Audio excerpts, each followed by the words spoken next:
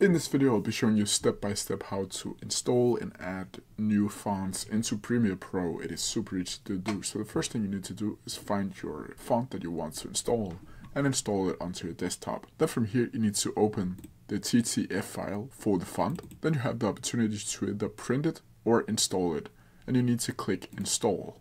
And then this page should be popping up. And when that is done, the installment should be grayed out like this, so you cannot edit or click it anymore. Then from here, you need to close down Premiere Pro and close down the zip file here. Then from here, you need to open Premiere Pro. When you have opened Premiere Pro, you simply need to make a new text. Click here, click something, and select it everything, and open up Essential Graphics. Then go down to the text and change from Tamaha to that specific font that you just installed, like so.